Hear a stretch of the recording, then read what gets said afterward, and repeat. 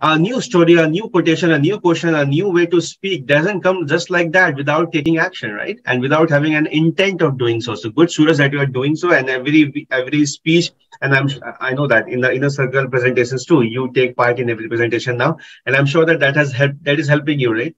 In Yes. presenting. So that is a long presentation. This is just a small presentation, right? So coming back to you, the start was good. I like the start you took, and I like the relevant quote that you used. Right? Your details were good. I think you have made pointers. Yes or no? Right? Yes, sir. Only if you make pointers, you can even you can share all these points within the given time.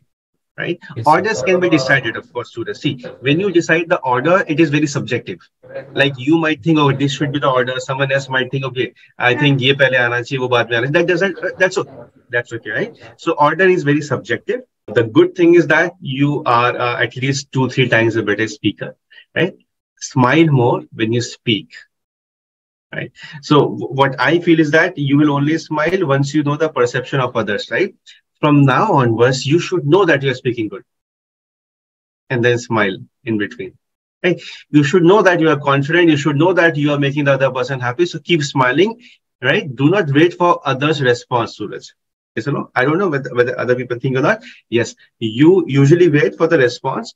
And so that comes, you have gained more confidence. Try to show it on your face too, not just by speaking, but by smiling more. The person who has more confidence smiles more. Like I don't mean every time, right? But he or she, shows everything with a smile.